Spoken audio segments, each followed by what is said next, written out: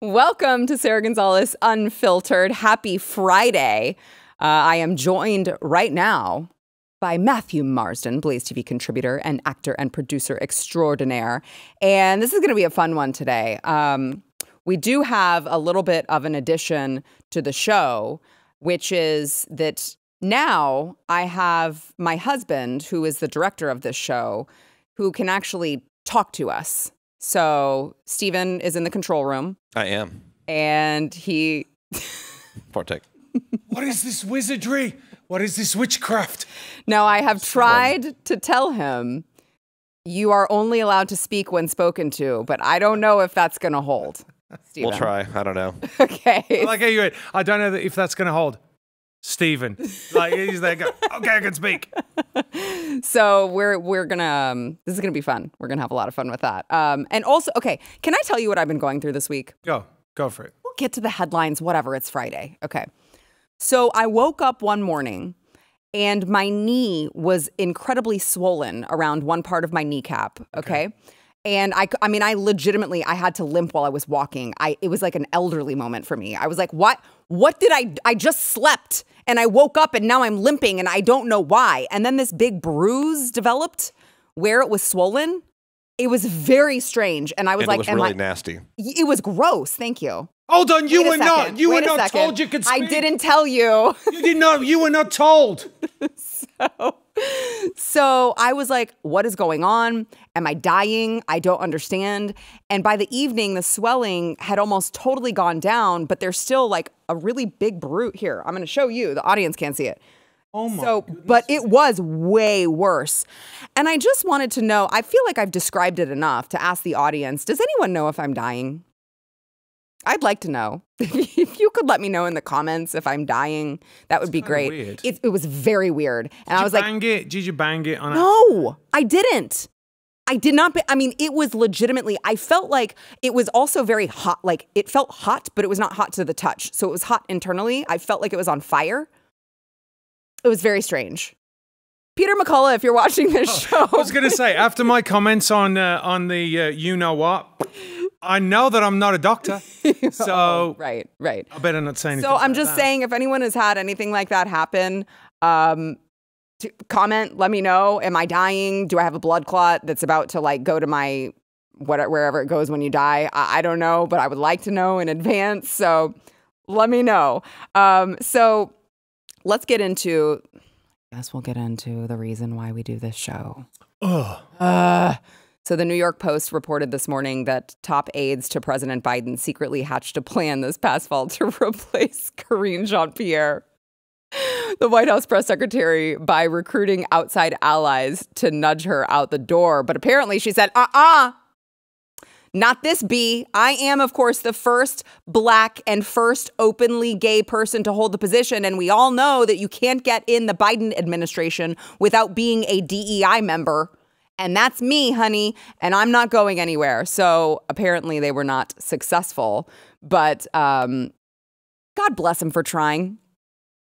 I mean, she's the dumbest person I've ever seen in that job. I mean, she's just a That's wreck. Really saying something too, because there have been some very dumb press secretaries and very bad press secretaries. Like I long for the days of Raggedy Ann, the poor man's Raggedy Ann. Which of course was, what's her name? Jen Psaki. Jen Psaki. Yeah. Yes. I mean, even that was the time that you could have come in. I'm just saying. Sorry, I was talking to someone else. Oh, dear me. You're directing my show and talking to someone else? I don't know what to say about that, Stephen. I think that's on the couch tonight. I'm just saying. No, I'd miss him. But this, I mean, can you imagine? I read another story about, this was wild. I was on Real Clear Politics, I believe. And it was about Kamala Harris, one of her Secret Service agents, who was a woman, went totally rogue and attacked one of her, it was like her boss. Yeah, attacked her superior, literally physically attacked him, was acting very crazy, very erratic, and then physically attacked her boss and was removed from the position.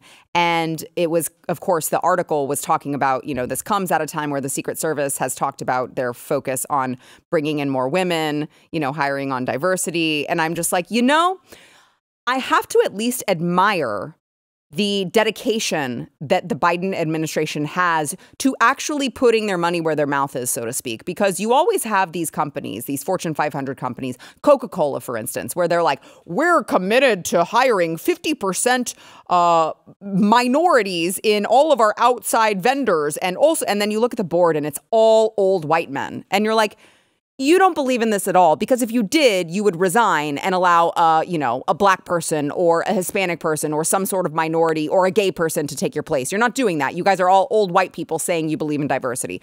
But at least Kamala is like, I believe in this so much that I'm going to trust that a woman can protect me more than a man.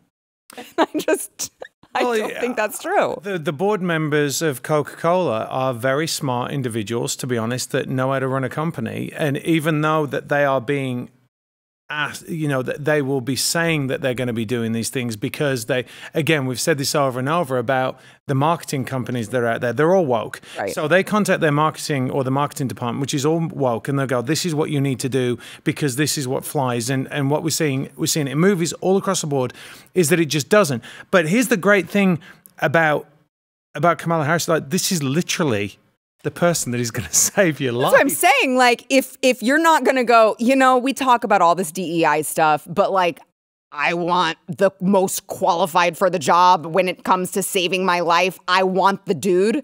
And she still is like, yeah, you know what? Let's hire off of diversity. I don't want the crazy person who is emotional and attacks her boss. Because how is that going to turn out for you, darling? Like, you're attacking your boss. Do you think that's going to work out well? Who, by the way, is probably a ninja as well. So it's not like it's not going to work out well for you. But this is one of the things that we keep saying. And we are, look, be careful what you wish for. Right, be careful what you wish for, because what has happened over the years is people have said, we need this, we're fighting for equality, we're fighting for this. And it's almost like they're so invested in the struggle, they don't think about what happens when actually they get it. And what has happened is they've got it. Clearly. And you're kind of like, well, yeah, you've got 120-pound firefighters that can't drag somebody like me out of a building. Right. People start dying. It's a real thing. Yeah. But you guys carry on over there at the Secret Service. Let's see how that works out with a female, you know, a bunch of female Secret Service agents, which, by the way, this was my favorite part of this, and then we can get back to Karine Jean-Pierre. I was going to say something very rude, and I decided not to, was that this Secret Service, the woman, when she started acting out, was apparently, like, tackled and restrained by the men. Do you know why? Because they're stronger than her. So you tell me how that would work out with all Secret Service, women in the Secret Service. So going back to Karine Jean-Pierre, you know, part of me does feel sorry for her, because how bad would it suck to be Joe Biden's press secretary? You get like, they're like, why did Joe Biden say freedom over democracy? Why did Joe Biden say 4 more years? Pause, right? Like, you have actually legitimately tough questions that nobody could find a good answer to. So you almost have to feel sorry for her. If she wasn't just such an evil liar, you might feel sorry for her. But she says, she says that her job is very, very hard. Here's a clip of that. Watch. Maybe. We're trying to get that because the job is hard. The job is hard. And it's hard not just for me, but for all of my colleagues. It's a difficult job, what we're trying to do on behalf of the American people for this president.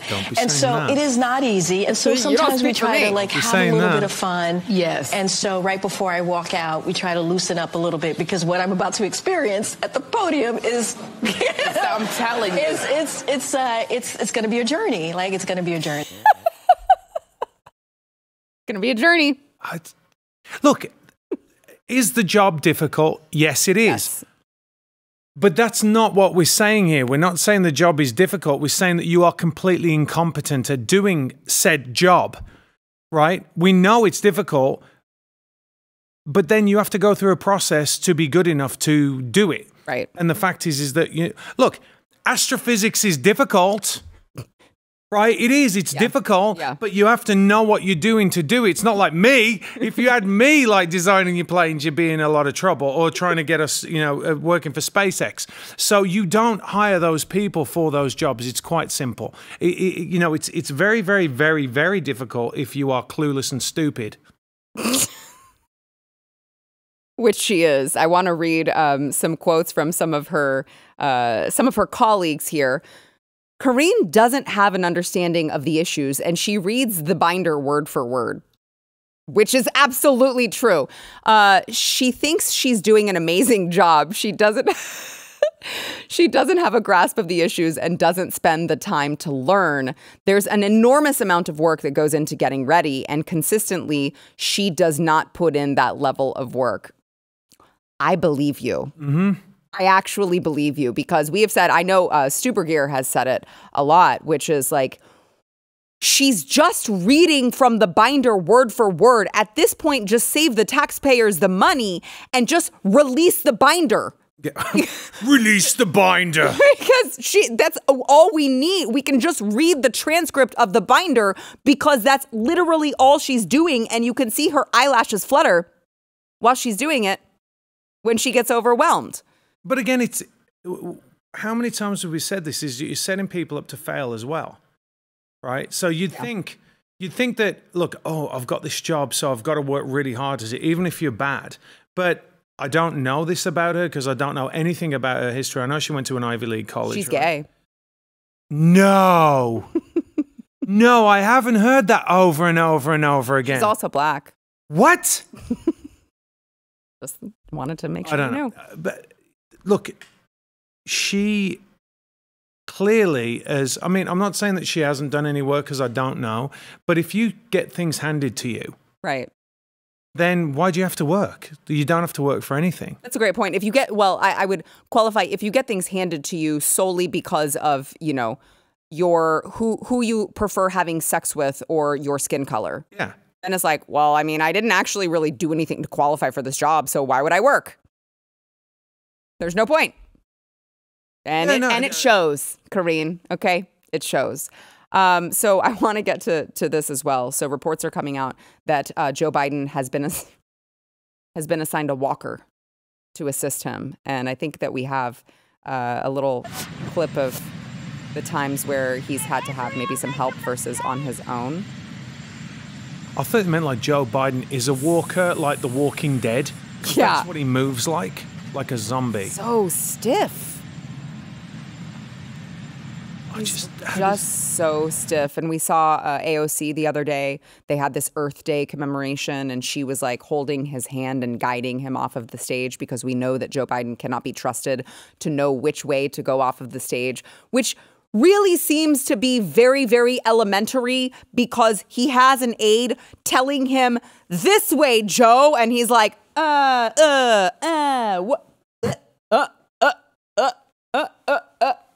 and then always goes the wrong way. Look, we can... Things are going great. No, well, this is the point. Look, you've got someone who's clearly too old to be in office. Let's just put that to one side, right? Because his cognitive ability's gone. We all know this.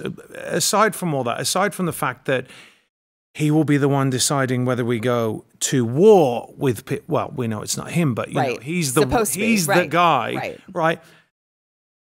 If that was your husband, if that was you, Stephen, I don't know where you are. I'm right here. There you go.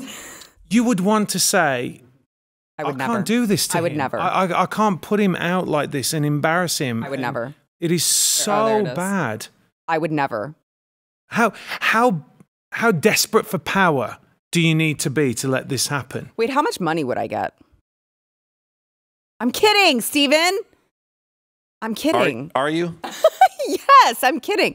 No, legitimately, it is the fact that, I've said this before, the fact that Joe Biden has not one family member I mean, he has a wife, he has children, he has grandchildren. The fact that not one family member would say, we cannot do this to him anymore. It's not right. The fact that not one family member loves him enough to say that is really saying something. Well, and also run again. I mean, it's not just now.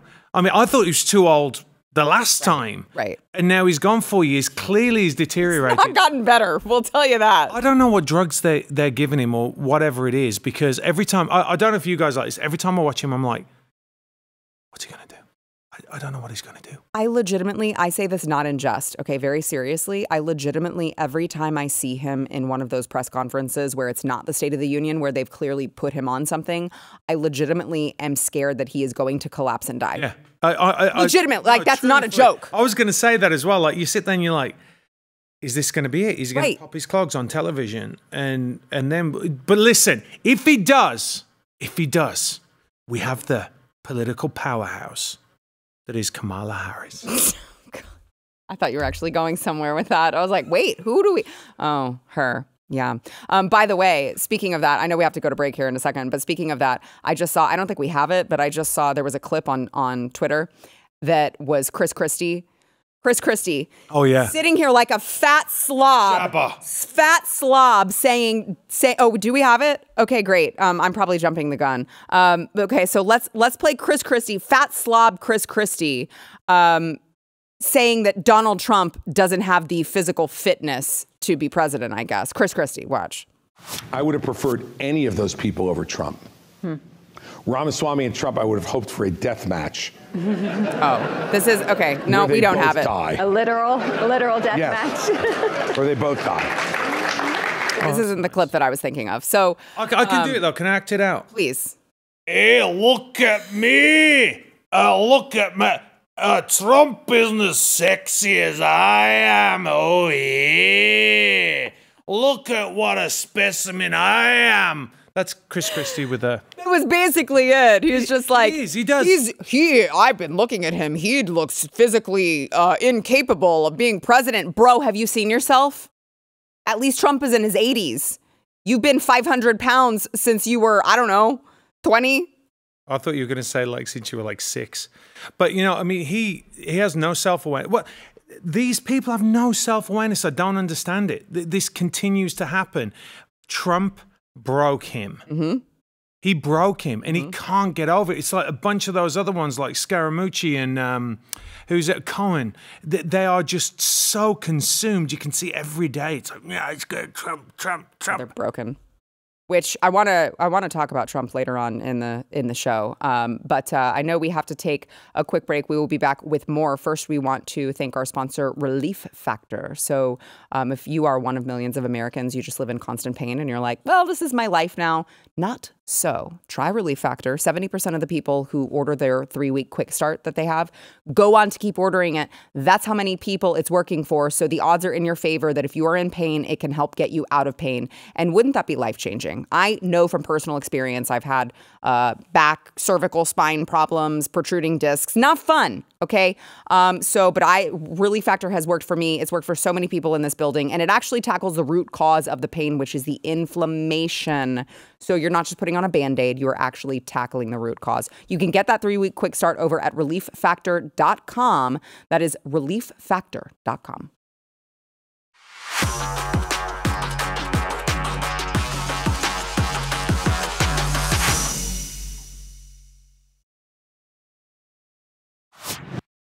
All right, we got one more panelist at the table now. Eric July, founder of Ripiverse Comics, also BlazeTV contributor. Happy Friday, Eric. Hey. So you guys are going to be shocked to hear that multiple leaders of all of the anti-Israel protests that are popping up at college campuses across the country have been revealed to be paid fellows of George Soros-connected groups. No way! George Soros is funding all of the chaos and discord that after we knew that he was funding like the BLM riots, and we saw all these weird pallets of bricks that were all, no way. So 3 of the major figures in the pro-Palestine encampments in the universities are fellows at the Soros-funded U.S. Campaign for Palestinian Rights. This is coming from the New York Post. And the organization, let's see, they're being paid, these fellows are being paid up to $7,800 for their labor. Those are community-based fellows. Campus-based fellows are given between $2,880 and $3,660 for spending 8 hours a week organizing campaigns led by Palestinian organizations, and they instruct their fellows to rise up and spark revolution while specifically telling them to reject reform. And I'm shocked. If I had pearls, I would clutch them. I would be very, very shocked to tell you that George Soros is funding this. To me, it just look, it just confirms that none of this is organic. I mean, it never was, more than anything. So regardless of who backed it, obviously Soros and his sort of involvement over the years in various sort of activist organizations, be it aside. Because regardless, all it highlights is that none of this is real, per se. They are being incentivized with the dollar bill and has less to do with like legitimate activism, which is why, I mean, I believe that, yeah, I mean, considering where a lot of this stuff is concentrated on college campuses, these young folk don't know nothing from nothing. I know I didn't know when I was that young either. But if you do see these sort of man on the streets conversations that they have with these activists, they ask them like, what exactly are we protesting here? So good. They're like, I don't know. They have no idea. I don't know. Did you see the NYU protesters? Yes. I think NYU is doing. Hey, do you know if NYU is doing anything? I think that we have that. To your point, Eric. Let's play that quickly. And what would you say is the main goal with tonight's protest? I think the goal is just showing our support for Palestine and demanding that NYU stops. I honestly don't know all of what NYU is doing. Is there something that NYU is doing? I really don't know. I'm pretty sure they're... Do you know what NYU is doing? About Israel. Why are we protesting here? The mass. Yeah, it's perfect. It's all perfect. I wish I was more educated. I'm not. I wish you were too. I came from Columbia. I was there up at Columbia, and we came down. They said NYU students needed our support, so I came down. I heard there's lots of cops. Some people were saying it was getting dangerous. Sheep. Yeah. That's all they are. Yeah, none of this is real. They don't know what they're talking about at all. I mean, you ask, and I would argue if you ask the vast majority of them there, like, what exactly are we protesting? They don't know. We just had this conversation, I believe, Tuesday here, where we talked about these like impressionable, like young people, and that's purposely why these people target that demographic, because they'll basically eat up anything, right? And because everybody's trying to reinvent the wheel of activism, they want to fit. Look, it is quite literal definition of first world problems is what's happening here. This era that we're living through now, arguably, yes, there's conflict in the Middle East, but there always has been, but you're still living in the most peaceful times in human history. Let's just be completely honest about this. Not to say things don't maybe suck in some capacity, but that's the honest to God's truth. So what has to happen is that everybody wants their movement. Everybody wants their moment. They want to feel like I'm doing something and I'm a part of something that is going to be remembered forever. The civil rights activists, if you will. None of them are that. And none of them can even tell you what they are part of. But this is why I always say, Sarah, like activism is the occupation of losers. That's what you're seeing right now. Yeah, they lack purpose in their lives. We've spoken about this before. Yeah. They feel like everyone does. Everyone has that hole in their life to have self-worth, right? And real self-worth comes from giving to something else, right? And normally we would say that would be a god or, something that you'd think was a noble exploit. It used to be, I'm going to go and join the military. I'm going to go and, fight for my country, whatever it is. And this is what it is for them. What is interesting, it's the same thing with what happened with the lockdowns. I wasn't around here, so I didn't, I'm pretty sure I know what your guys' stances were, but when I came out against BLM, right, because it was clearly, astroturf, right? It was clearly lies, clearly manipulated, not organic, as you said. It wasn't. They did a really good job of kind of guiding people. Well, now you can really see it, and so what they've done is they've taken that formula, and they've moved it over here. So I hope that what that does is people that were suckered into that last movement now are going to look and go, oh, okay, I see it now. I really see that I'm being manipulated, or I was manipulated because these people are being manipulated. But let me ask you this. What is the end goal? Is it just chaos? Is it just conflict? Yeah. Yes. Is that what it is? That's it? I think that's really what it is. It's a ripe demographic to create said conflict, right? Also, if you have look, the major players may know exactly what they advocate, right? Pushing that on to other people is going to be a different ball game. So they have to be creative. They have to be sleazy. They have to be grimy and dirty. So what better way to do that than to go to that impressionable class and say, you know, we're going to give you a cause to fight for, right? You don't even need to really know the ins and outs of what's happening right now, let alone the actual conflict between Palestinians and Israel. You don't need to know any of that. Just understand that this is the set of purpose that we're going to give you. So I do believe it is about the chaos, but on the other hand, I do also believe that the actual handlers, the shot callers, know exactly what they want, and they're far more purposeful. But that's why I think they target these certain demographics that will go out there and advocate for whatever. You brought up the COVID thing.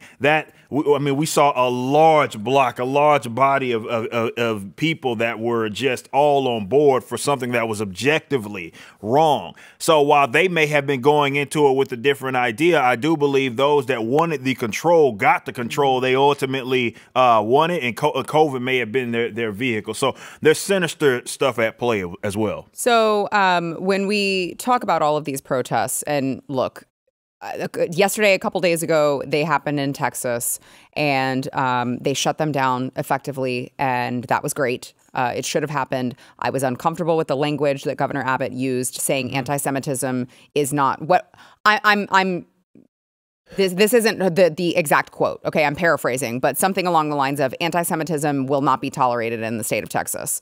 Well, that's a clear First Amendment violation. I think that he just, I think it's one of those things where you think you're saying something very strong, you're taking a stance against something, and then you're like, I probably shouldn't have phrased it that way, because you have to allow people free speech, even if they're assholes, right? Like, there are assholes in this world, and you know what? I'm glad, because, well, I'm glad that they have the ability to tell us who they are, right? Because if someone is racist, I want to know that they're racist, and if they run a cake shop, I won't go to their cake shop. About all the time, right? Like, if someone is anti-Semitic, I want to know, because you know what? I'm not going to befriend them, right? So, it was.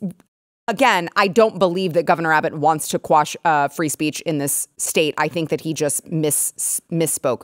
Probably should clarify that. But what's going on in Florida has been incredible. Over there at the University of Florida, they passed out this piece of paper to all of the demonstrators, said allowable activities, speech, expressing viewpoints, holding signs in hands, prohibitive items and activities, no amplified sound, no demonstrations inside buildings, no littering, no camping, no sleeping, no unmanned signs. I mean, it's no disruption, no threats, no camping, no violence, no weapons, and then any other items and or activities deemed to be non-compliant with policy and regulations by university officials. Consequences for noncompliance. Well, you're going to be trespassed from the campus. You're going to receive 3-year trespass and suspension. And by the way, if you're an employee, you will also be trespassed and separated from employment. Good. And we didn't see any problems over there in Florida. And that is how you do it. And I saw, I haven't seen if this actually came to fruition, but I saw that a bunch of the University of Texas employees put out this letter after the protests happened, and these protesters, or, I guess illegal encampmenters, found out what happens when you do something illegal. These employees of the University of Texas put out a letter that was basically saying, we're going to stand with them. No going to work, no working, no grading papers, no nothing. And if the University of Texas did not fire every single one of them, I will be so embarrassed for this state. So embarrassed, because that is how you have to handle this. We do not I don't negotiate with terrorists. I don't care if it's my 3-year-old toddler. I don't care if it's a 20-year-old toddler who's attending the University of Texas. I don't care if it's a 40-year-old toddler who actually happens to work there. You don't demand things from me. That's not how any of this works. It's such a simple solution, is it not? Right? Yeah. And I know Google recently had to go through this same thing where they fired like 28 people that were employees that were was great. Doing a protest, I believe, on the same or subject, or something. He's like, get out! Like, CEO was like, this is not. And granted, how this works. Google has kind of set themselves up for failure with some of the other things that they advocate. But logically speaking, that's how you handle it. It's like, okay, we're doing something that has nothing to do with what's going on in Palestine and Israel. Nothing. It has nothing. We're completely detached from that, right? That has nothing to do with us. You're now bringing, you're effectively rebel rousers, right? You're bringing that conflict that has nothing to do with the business to the business, right? And you're expecting us to have to answer to you? No, get out. Yeah. Get out. It should be that simple. None of this has anything to do with educational nothing. You're just being rebel rousers. Yep. So get out. It's a very simple solution. It does not require a rocket scientist to end this conflict or nonsense that's happening at these campuses. Yeah. But they built it. They built it. And so here's the thing. Again, I don't sit there and created the little activists. They did it. It's the little monsters that they put out there. But here's the thing. I do not trust anyone in this day and age to do the right thing. We've seen it over and over again. You can't expect the authorities. You can't expect anyone to do the right thing. But what you can do is you can do the right thing. So what you need to do is look at every single one of these colleges, and you've got to cross it off your college list for your kids. Yeah. It's simple. I don't know why people still send their kids to these schools. It's this weird kind of cognitive dissonance where they go, oh, well, you know, it's my alma mater, and we got to get a degree from NYU. And those days are gone. They're gone. It's over. Yeah. Mm-hmm. Yeah, sure. You're right. Okay, all right. When we come back, an update on how it's going in the Donald Trump hush money trial when we return. Got something to say? Leave Sara a message at 888-969-5113.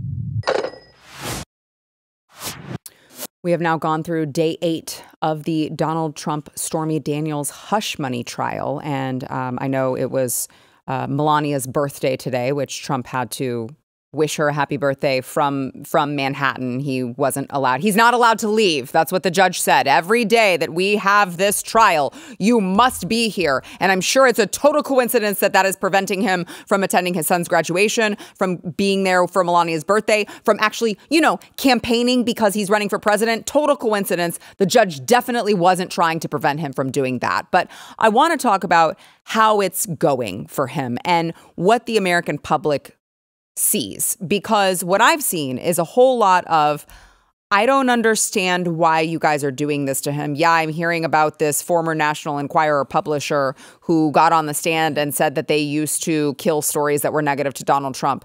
Is that a crime? No? Okay, why are we talking about it? Why is he up there?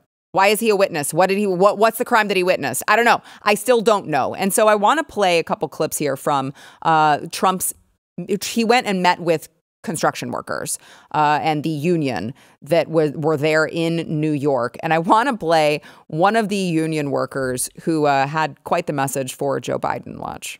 What's it like seeing so many Republicans in Manhattan, so many Trump supporters in Manhattan? Does that surprise you? No, not at all. It's turning now. Trump's turn again. What's your message to Joe Biden? You. I couldn't have put it better myself. I want to play one more clip here. I know. It's Manhattan.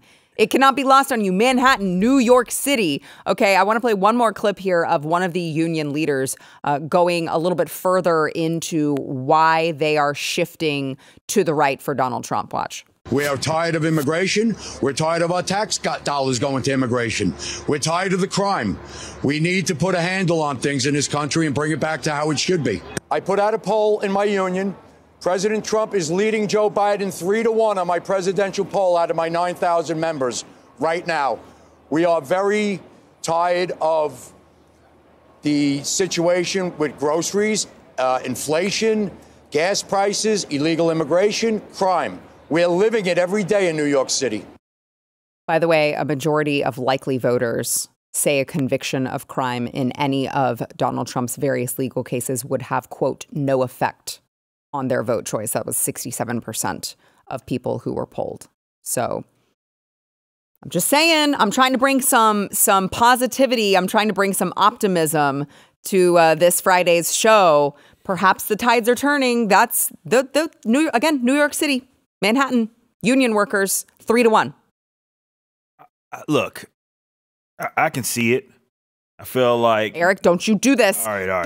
Don't you ruin my day. I'm kidding. Go ahead. Don't you go there, Ricky Bobby. I'm kidding. I'm kidding. But seriously, I do feel that there are a lot of normies who would vote basically for whoever told them, you know, let's say maybe it's limited to geographical area, they're going to vote for who they were always going to vote for. But I think between like inflation and seeing things get worse at a more accelerated rate in comparison to years past, has sort of red-pilled a lot of normies, right, on various subject matters. Does it work enough for them to then turn around and support the guy that they've been told to hate for the last 8 years or so? I don't know. I guess we're going to find out. Yeah. But it does seem like they are at least understanding that something here is not right. Now, this is the black pill of it all. We have to then take into consideration that they're smart enough to put 2 and 2 together. Don't tell me that, Eric. No, seriously, they have to put. Okay, they know things suck, so now they got to figure out. A lot of them are not. Why? Okay. Right. And even so, what is the president's contribution to that, or his party for that matter? What are their contributions to the setup that we have right now, or the atmosphere, whatever you want to call it, the current landscape or reality that they are living? What does the president have to do with that? And is that going to then in turn change their voting habits? I don't know. But that's depending on them working through it logically, because I've had this conversation before with you, Sarah. You know, it's one thing because I can talk with a leftist down the street, right, and say we can come to the conclusion that the government sucks. Both of us. It'll be the same exact conclusion. It'll be like, yeah, I don't like the current government. But why? That's the case. Isn't doing enough. Bingo. I think they're doing far too much, and that is the problem. So we're fundamentally different, and this is why I say just recognizing that things suck. That's not enough. That's not enough. That's fair. Well, but also you have to factor in how many, because we've already seen it in the primaries. Maybe they don't go through with it in the general, but you've seen these little radicals that they've created who are throwing a hissy fit because Joe Biden hasn't come out against Israel, and they're not showing up. So I do think that you also have, a certain sector of Democrat voters who are very, very radical, who may not feel compelled to show up on Election Day and vote for Joe Biden. Yeah, I think before, in the last election, which... By the way, hold on. I just want to make sure I'm clear. They're not showing up. They're not going and voting for Trump. They're just not showing up. They're not going to turn up. But I think in the last election, and I have my thoughts about that last election, I think that you had some people were very motivated to vote against Trump. I actually think right now that when you see him, you capture him a little bit on TV, he becomes more and more of a sympathetic character. I agree. I really do. I think he's becoming more and more of a sympathetic character. He's not, I mean, apart from his Truth Social post, right, he's not being as dynamic as what he used to be, as in like, he'd be on it. And in a way, that's softened him a little bit to in the opinion of other people. So I feel very, very positive about this because, as we've said, take that, Eric. Yeah, dude. No, because unfortunately, it has to be personal. It has to become personal. It has to hurt you personally. And I think, like, over the years, if you look even through, the Trump presidency, although it got really radical, right, with them burning things down and COVID and everything. Yeah, I would say that's a little radical. Which is crazy if you look back at his insane time. But if you look back before then, if you look at Obama and the Bushes and all that, those of you that are politically engaged will go, oh, that's a really bad thing. Well, this is a really bad thing. But it was pretty much like this. There wasn't any real dramatic moves in the economy, not a lot. It was pretty steady. And now, I mean, the shit has really hit the fan. Everyone's feeling it. You know, you're seeing people going, hang on a minute, I've got 5 items in my grocery bag and it's $110, you know?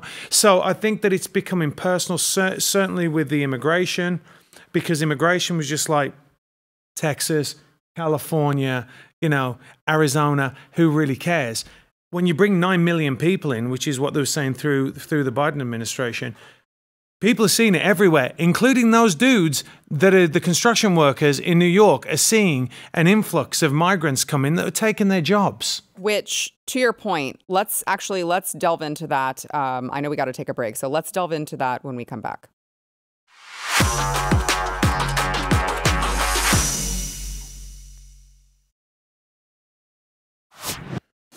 To your point, Matt.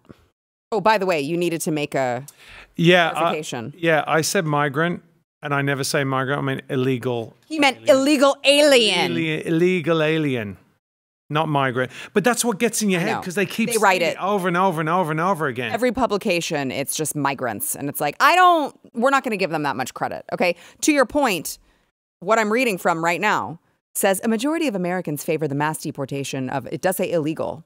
But illegal migrants. Just call them illegal aliens, okay? This is from Axios. But a majority of Americans do favor mass deportations. That's huge. It's 51% throughout, okay? And it's 4 in 10 Democrats who favor mass deportations and 4 in 10 Latinos and blacks who support mass deportations. By the way, yes, I said 4 in 10 Latinos. And honestly, I'm shocked that it's that low. I would have thought that it was higher because all of the legal citizens, whether or not they're a legal immigrant or they are just an American citizen like me who was born here and their parents were American citizens and born here, it is not fair to the rest of everyone else. I'm sorry. I feel dumb talking about this when I have this man sitting right next to me. Yeah, I mean, you know, it pisses me off. It's not fair to people who do it the right way. And you think because I share the same skin color or heritage as someone that I'm going to be like, yeah, that's awesome that they get to come in and skip the line and screw everyone else who's doing it the right way. It's so awesome that they get to come in here completely unvetted and they get a phone and a free place to live and all of these other things that none of us get. That's so cool because we both have brown skin. That's dumb. Yeah, and they're also figuring out now it's not just Hispanics. Right. You know, it's not. It's people from all over the world, and it's a massive, massive problem. And again, it's like anything. If you don't want to be tarnished in the same way as other people that look like you, right? Like you don't want to be saying, hey, listen, I don't want you thinking that I'm an illegal. Like I came here, I did it the legitimate way. I did, I followed the process. And here's the thing.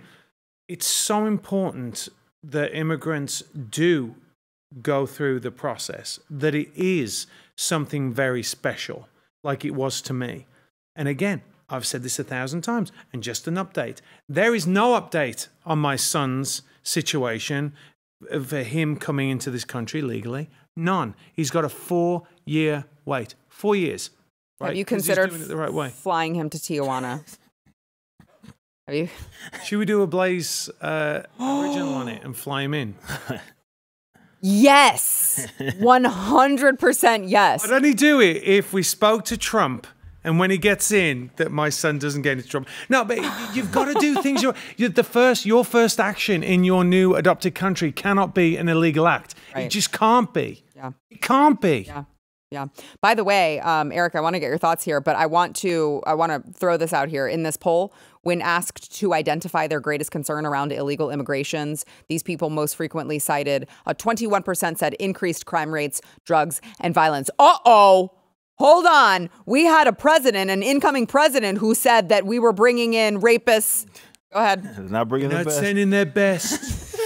They're not sending their best. Rapists, gang members, murderers, whatever he said, which, of course, we all knew was absolutely correct. And now people are like, maybe we have increased crime rates and more drugs and more violence because of all these unvetted strangers we're bringing in. I don't know. Yeah, there was a man who said that, and you guys impeached him and told him to go away. I think the biggest part of it is the culture shock. I mean, I'm not going to bore everybody with a history lesson, but this has happened historically, where you will get a group of people that lived at one place, and maybe they lived among themselves peacefully, right? And then they went to another place among other people who were peaceful before they got there, and then conflict got created just simply because they were culturally incompatible. Right? There was no assimilation, and I know people might not like that term, but I'm speaking. It doesn't, like, even if you looked at it from a micro standpoint, if there was an outsider, right, that was you had a particular inner circle, if you will, and there was an outsider that didn't understand how y'all got along, you could see how that could just screw up the entire dynamic. You need assimilation in order to be a functioning society. Exactly. It doesn't matter how big or small we're talking about in terms of its culture. There has to be some level of understanding there, and that whole thing is skipped through whatever the hell it is that we have. Even if you remove the government from it, like it's just skipped. There's no culture shock would exist regardless. Doesn't matter if they're being who's bringing them in, checking a box. It doesn't matter. So I think that's what the American people are seeing right now is that, and to your point, and that's a real thing. Like you've been here, your parents have been here, you guys have adopted sort of this line of thinking, and just because you share a similar last name or skin tone as somebody else does not mean y'all on the same page. Yeah. As the old saying says, all skin folk ain't kinfolk, and that's real. That's real talk. Just because, like, I'm sure there's a bunch of people from Western Africa that have the same exact skin tone as me. We live two completely different lifestyles. Right. I relate more to you guys than I do to them, and it has nothing to do with skin tone. It's just because I'm from here. Yeah. Simple as that. I'm from here. Wow. Sounds like something a race trader would say. We got to take... I joke because I've been called that, and I know you've been called that probably more than me. All right, we got to take a quick break. We'll be right back.